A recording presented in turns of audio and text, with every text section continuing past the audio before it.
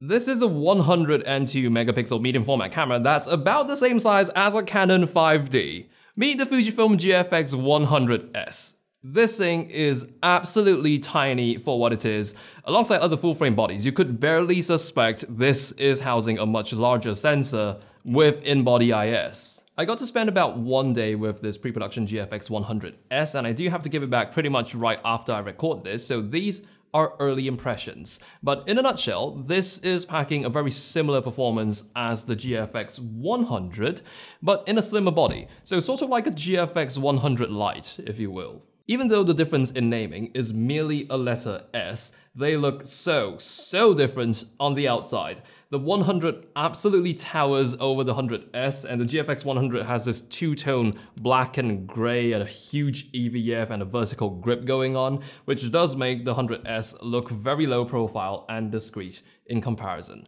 So in terms of visibility, a really parting difference. Coming in such a small body, this is probably the first medium format camera that I'm describing the grip as slightly shallow. It does have the same fine textured rubber finish on the grip as the GFX100, and I'm glad that the smaller body comes with a similarly good EVF as well. It's a huge high resolution EVF, although it is no longer removable on the 100S like it was on the 100, meaning you do not get the option of using it with the TL1 accessory to make it tiltable like on the GFX100. The screen, however, is tiltable both this way and this way. It's also got a more standard looking mode dial now, and it's got 6 freaking custom modes. There's also a separate selector switch for toggling between stills and video mode. And as far as video goes, it seems to be the same as the GFX100, 4K up to 30p, 10-bit 420 internally and 422 externally, of course with F-Log available. And the 100S still has IBIS despite being so much smaller.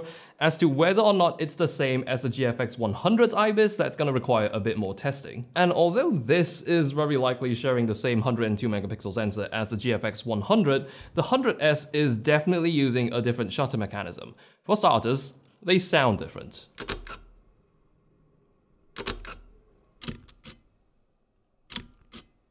So even though the 100S sounds more gentle, it doesn't seem to be fitted with the same shock absorption tech as the GFX100. In essence, the GFX100's shutter mechanism is kind of suspended in a shock mount to minimize the transfer of the shutter's movement into the camera body. So by the sound alone, even though it sounds like the GFX100 packs more of a punch, the movement is actually very isolated from the chassis. It's kind of like going over a bump in an expensive limo. The 100S, on the other hand, feels a lot more connected to its shutter. Especially at faster shutter speeds, you're going to feel quite a bit of a tug from the mechanical shutter. Not sure if that points to a complete absence of shock absorbers in the 100S, but that's just an observation I can share from spending a day with this new camera. Gladly though, the autofocus and responsiveness of the user interface appears to be on par with the GFX100, which by medium format standards is already very respectable. But adding to that, the 100S does arrive bearing a gift for Fuji fans. It's got a brand new film simulation. This one's called Nostalgia Negative, and it's supposed to simulate the look of aged printed photos. You're now probably wondering, why aren't I showing you any photos yet? Reason being, I'm technically not able to. In fact, as of recording this, I have not seen for myself what this new film sim looks like yet. You see, I am recording this quite a while ahead of the launch, and this is a very early pre-production unit of the 100S. So early, in fact, that the new film sim isn't even loaded onto the firmware yet. It's just a placeholder in the menu for the time being, so hopefully for the full review, I'll be able to show a bit more from that. But here's some shots taken with the other film simulation mode on the 100S.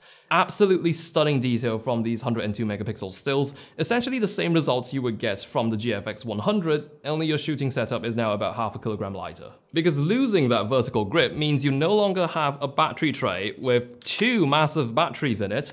The 100S now uses the same W235 batteries as the XT4, so it's the one that kind of looks like a speed bump. And you get to keep the dual SD card slots. Also, finally, a different joystick design on a Fuji camera. And something that they've announced together with the GFX100S is the very remarkable GF80mm F1.7 lens. I do have a separate video containing my coverage of this lens, so if you can't get enough of Fuji medium format goodness, do hop on over and have a look, unless you hopped over here from that video and are still disappointed that I'm still not giving away these cameras.